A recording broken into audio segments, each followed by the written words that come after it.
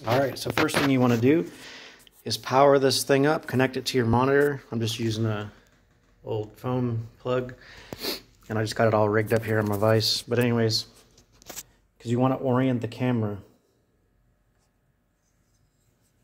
So on mine, the way it's defaultly inserted, there is a slight little notch you can kind of see right there, and that's where the wire comes out. So when you're putting it on the car. So you might need to flip the camera over depending on if you want the wire to come out on the top or the bottom. What I'm going to do on the bus is have it come out the top and then go through the license plate light, so I don't have to drill a hole in the deck lid. So now I know. But if you need to flip it over, you just undo these screws and flip over the camera and install it that way. So you can see it works pretty good. It's not 1080p or anything, but hey, if it helps you from not smashing in the corners of your car anymore, it's good to go. Here's the bigger of the two options I use. 7-inch TFT. It's got these spring clips to fit over your rear view mirror if you want to do that. I don't really, of course, want to block the rear view mirror, have the camera on all the time. So you can either take this all the way apart and take those off, or just cut them or break them off. And then I mount it on the visor so you can flip it up and not see it.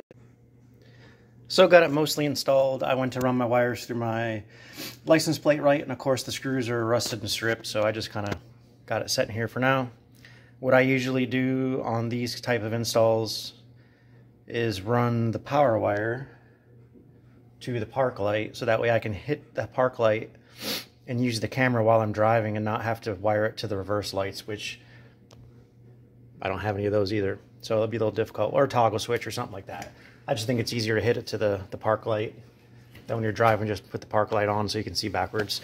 And then my vintage plate I can run legally here. I'll probably move the camera down here, or they sell some smaller cameras that I could actually put up here in the recess. It's like for late model GTIs. I'm not sure what I'm gonna do yet, but I just made this video to give you guys some ideas, and like always, links will be in the description.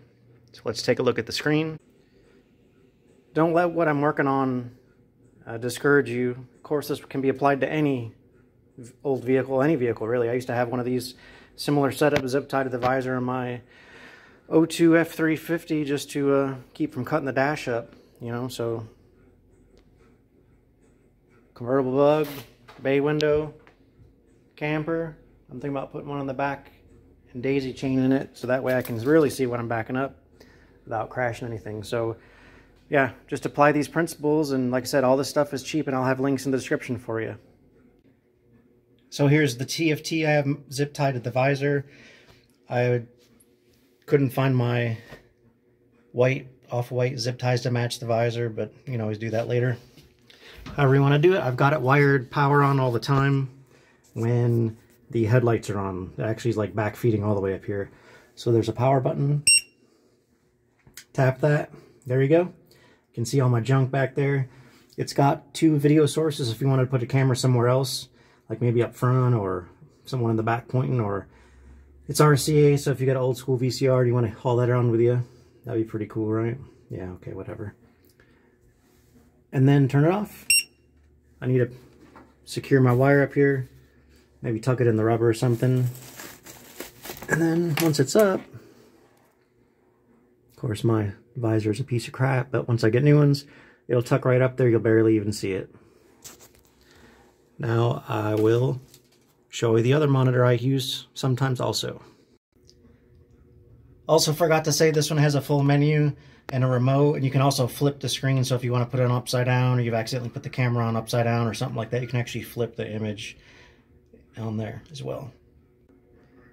So here's the other one. You saw me use it for the initial power up video. There's some buttons for the menu. So what I like to do with these is actually mount it upside down. And if I can't remember if this model you can flip the image or not. I'll have to try. If not, just swing this all the way around to the other side. But actually mount it upside down under the dash. Of course, double-sided tape ain't gonna hold it. You have to use screws or a big magnet.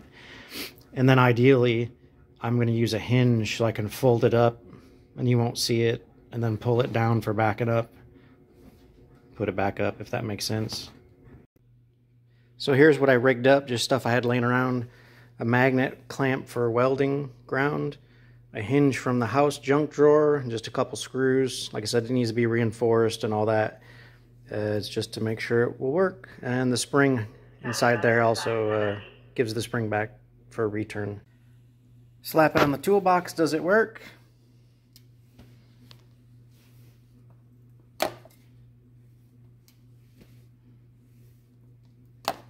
Yeah, that'd be sweet. Get a bigger hinge or weld some more meat on there. Maybe a heavier magnet if this doesn't survive the jump in the railroad tracks at 100 tests. Well, let's give it a try. Alright, just for filming purposes, I threw it on this side so I could reach it easier. Got it turned on. Let's pull it down. And my camera ain't gonna focus, but you can see. There you go. There it goes. Throw it up.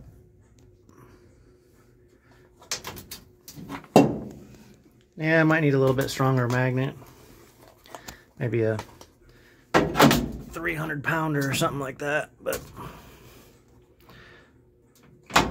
concept works anyway, so I'll put some links in the description. It might help you get some ideas, and you can see that would work with a little more effort. Like I said, you see most of my other videos is just to give you some ideas and not do a complete 300% play-by-play.